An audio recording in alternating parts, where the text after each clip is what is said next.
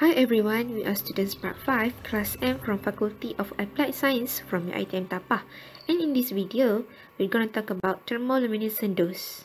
Thermoluminescence is light emission caused by moderate heating of a solid previously exposed to ionizing radiation. It is a stimulated emission process occurring when the thermally excited emission of light follows the previous absorption of energy from radiation. A thermoluminescence dosimeter is a passive radiation detection device that is used to measure ionizing radiation exposure by measuring the intensity of visible light emitted from a sensitive crystal in the detector when heated.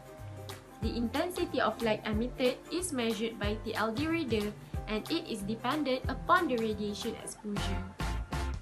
Hi, I'm Nurshana Zahzoni binti Saliman. I'm going to talk about the principles of TLD, which is how TLD works.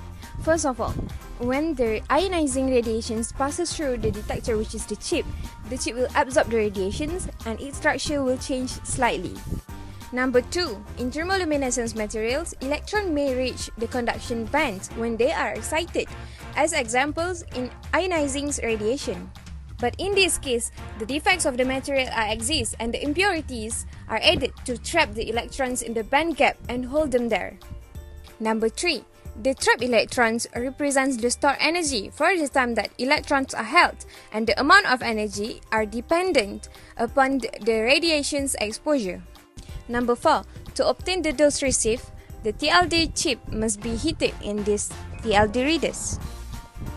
The trapped electron return to the ground state and emit photon of visible light. The amount of light emitted relative to the temperature is called the glow curve. Finally, which is number 5, when the readout is complete, the TLD will be annealed at high temperature.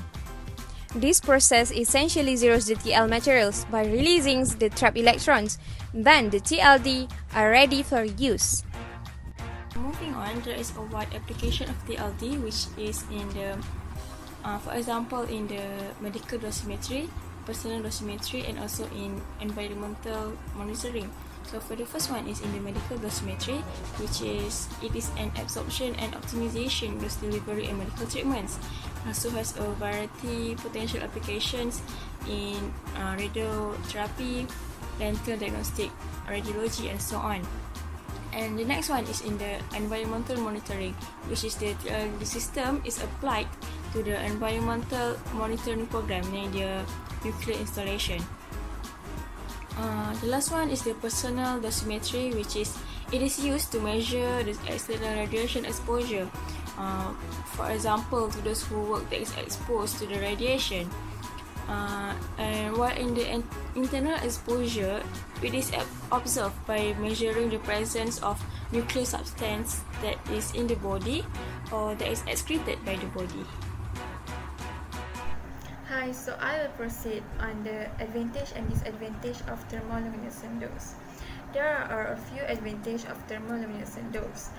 First, thermoluminescence dose are able to measure a greater range of doses in comparison with film badges. It means TLDs are better than film badges and it can measure a greater range.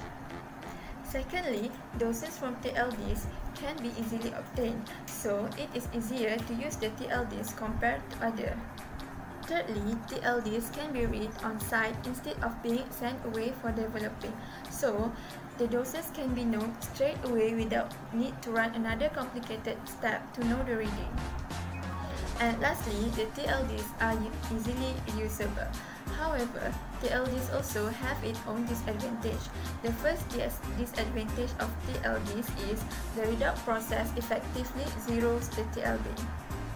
Next, each dose cannot be read out more than once. It means it can only read once only.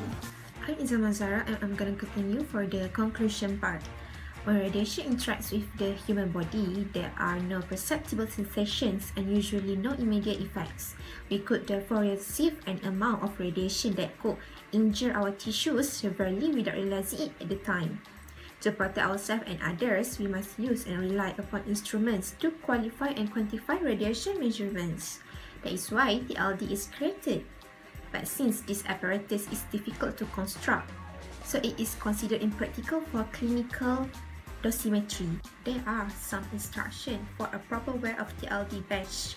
First, load the card properly in the TLD cassette. Name and personal number should be in the front, visible from outside. Second, use TLD card of the valid service period. Third, handle the TLD badge with care, and finally, store the badge in radiation-free place when not in use.